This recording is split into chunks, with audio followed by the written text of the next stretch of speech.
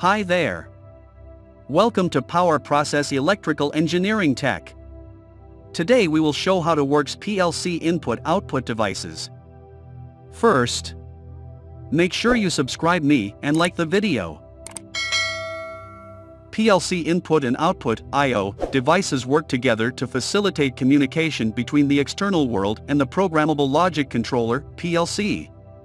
Here's a general overview of how PLC I/O devices work. Input devices. Sensors or switches detect physical parameters such as temperature, pressure, position, or presence of objects. When an input device senses a change or a particular condition, it generates an electrical signal. The electrical signal is then sent to the corresponding input module of the PLC. The input module processes the signal and converts it into a digital value that the PLC can understand. The PLC CPU, Central Processing Unit, reads the digital value and executes the appropriate instructions based on the programmed logic. Output devices. Output devices, such as relays, solenoids, motors, or lights, receive signals from the PLC to perform specific actions or control external devices.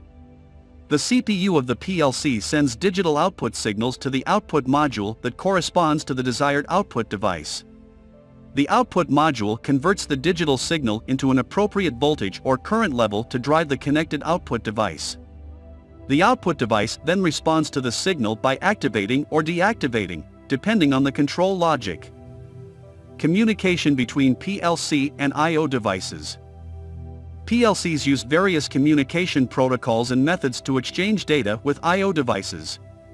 Common communication methods include digital I/O, analog I/O, field bus protocols such as Profibus or Modbus, or industrial Ethernet protocols such as Ethernet/IP or Profinet. The PLC's input modules receive electrical signals from the input devices and transmit the digital data to the PLC CPU for processing. The PLC CPU determines the appropriate actions based on the programmed logic and generates output signals. The output modules receive these signals from the CPU and send them to the output devices, triggering the desired actions or control.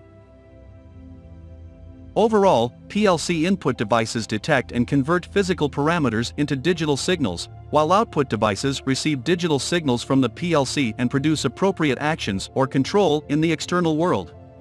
The PLC acts as the central controller, processing the input data, executing programmed logic, and generating output signals to interact with the connected devices or systems.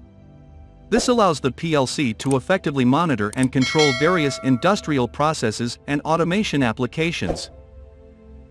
Thank you very much for watching the full video.